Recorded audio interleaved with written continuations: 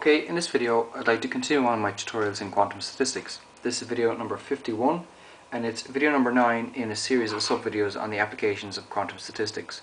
I'd like to draw your attention to my website universityphysicstutorials.com.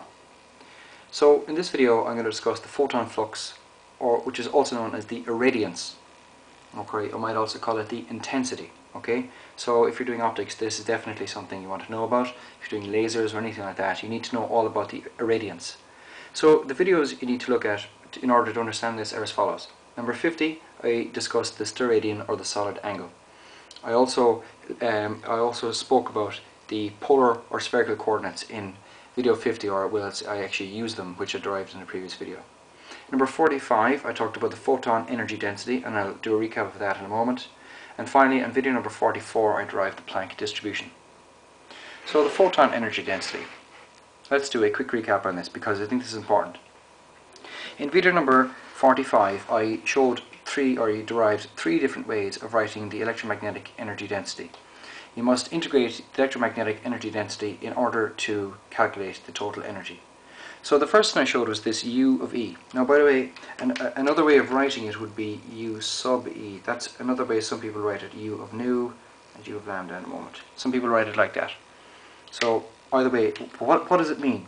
It means, in this case, it means the energy density per unit energy interval. This means the energy density per unit frequency interval. This means the energy density per unit wavelength interval. Why do we do it that way? Well, it's mainly because of the integral that we think about that way, because the integral already comes to us in that particular form. Alright? The way to get, like for example, if you integrate this function in order to get the total energy, you must multiply by dE, which gets rid of the per form of it. You must multiply by d nu, which gets rid of the per unit frequency interval. You multiply by d lambda, which gets rid of the per unit frequency interval component. But for that reason, we look at energy density per unit of something. Look at the units here. The units of this would be energy density is joules per meter cubed, full stop. However, when you add in this per unit something else, you get joules per meter cubed per joule, or per meter cubed. A bit of a strange energy unit, you think, for energy density. Energy density per unit frequency interval. Well, joules per meter cubed is energy density. Per unit frequency interval, which is the same as joules per meter cubed second. Finally, the energy density per unit wavelength interval is joules per meter cubed, which is the energy density per unit wavelength or per meter. Okay, so this is important. You need to be comfortable with manipulating these units, because to be honest, I found it quite difficult, and I remember struggling in some courses I did in university, in particular optoelectronics, because I found it difficult to come to terms with these particular units and manipulating them quickly. So I suppose the main thing to understand is the reason we think about per unit something, whatever it is because it comes to us in that form in the integral. And when we multiply by the frequency interval, these extra strange units like this disappear, and we just get joules per meter cubed. Okay, it's time to work out the irradiance. So what is the irradiance? Well, what are the units on irradiance? If you were talking about classical physics, you talk about intensity, okay, which is equal to watts per meter cubed. Or, sorry, it's watts per meter squared. Just let me confirm that. Yeah, it's going to be watts per meter squared. That's what we usually think about for the intensity, watts per meter squared. So it's the power moving through is through an area sort of thing. Alright, watts per meter squared. That's the intensity. But when we're talking about optics, for some reason we like to use the word irradiance. I'm actually not too sure why we do that, but we do. So we talk about watts per meter squared is the irradiance. So we need to think about this in English. How do you calculate watts per meter squared? What does it mean? Well, one way of thinking about it is the amount of photons passing through your area, okay, per second, because they carry energy. So, okay, that's one way of thinking about it. Another way is just thinking about the flow of energy. So you think about the photon flux or the irradiance. Either way, we will be able to come up with a formula. Now, first of all, so it's not that easy to, well, I suppose it's perhaps a bit intuitive to come up with it. So the way I'm going to start is to think about what do we need in order to calculate the photon flux. Well, let's say we have, let's say we have photons moving like this. and they're going through my area here. Let's say that this is my area. I know I've drawn up, actually I won't draw volume, I'll just draw it as, that's my area. So we need to work out how many photons are going through that, and it's always per second. We love thinking about per second, we don't think about anything else. So, well, first of all, you need to work out is, well, what's the energy of a photon? So you're going to need the energy density. Let's say we use the energy density per unit frequency interval. Next, when the photons strike, they don't strike usually normal. So we need to find out how much of the photon's energy is actually going in. So we have to use a cosine term, usually cosine theta, which gives us the normal component or the perpendicular component of the incident light.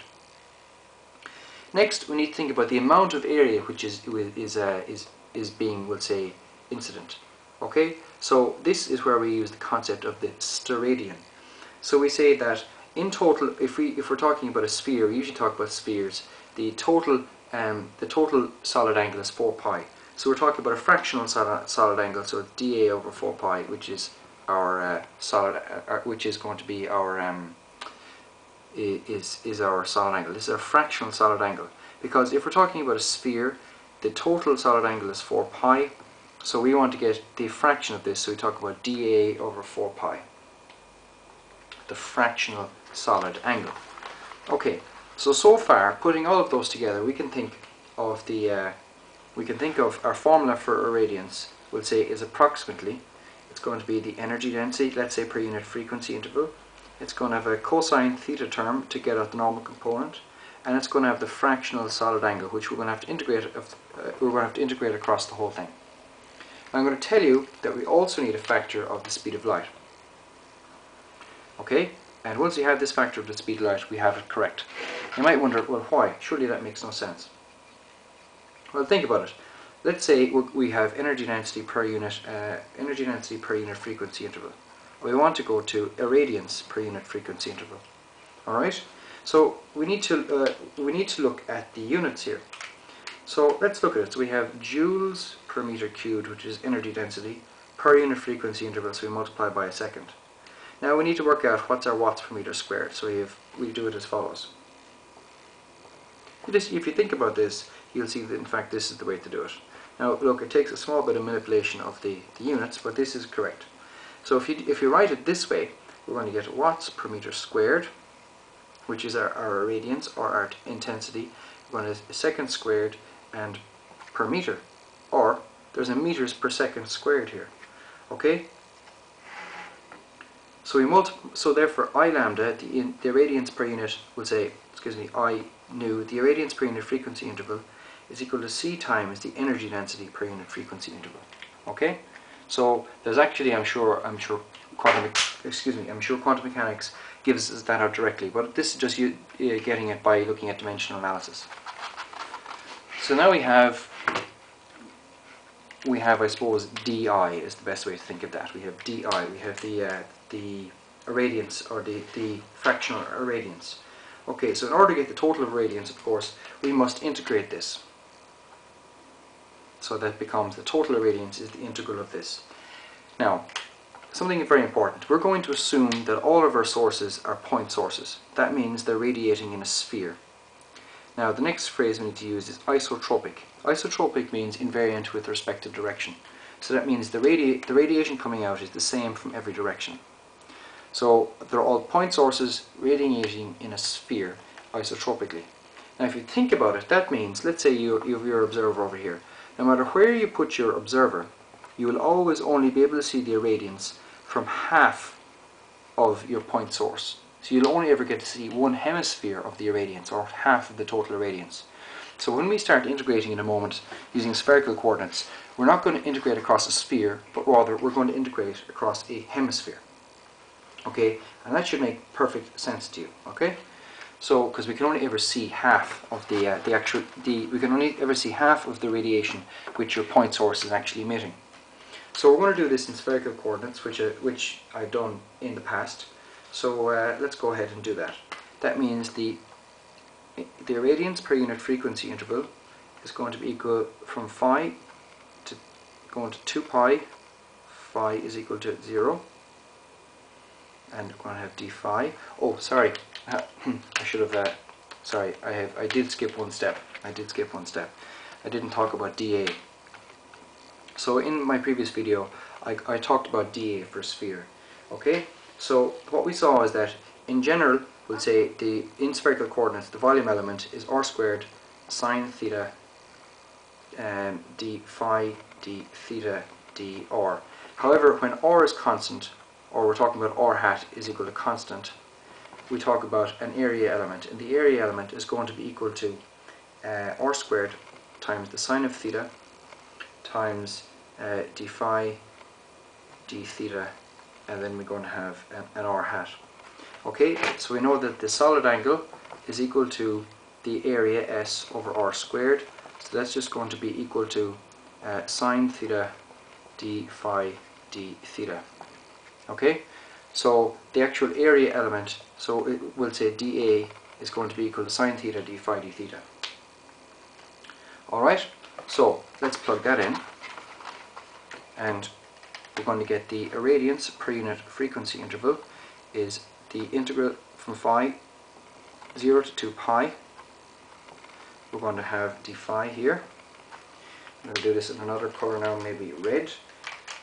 We're going to have the next integral, which is theta, but like I said, we're only going on a hemisphere. That's supposed to be a theta, so 0 to pi over 2 this time, and it's going to be cos theta times sine theta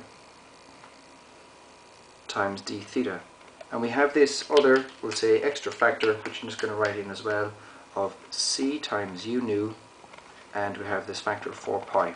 Now this integral here is a half, which makes perfect sense, because we're only going around half of the sphere, so we should only get half of it. So that means we put it all together, the irradiance per unit frequency interval works out as 1/4 the energy density per unit frequency interval multiplied by the speed of light.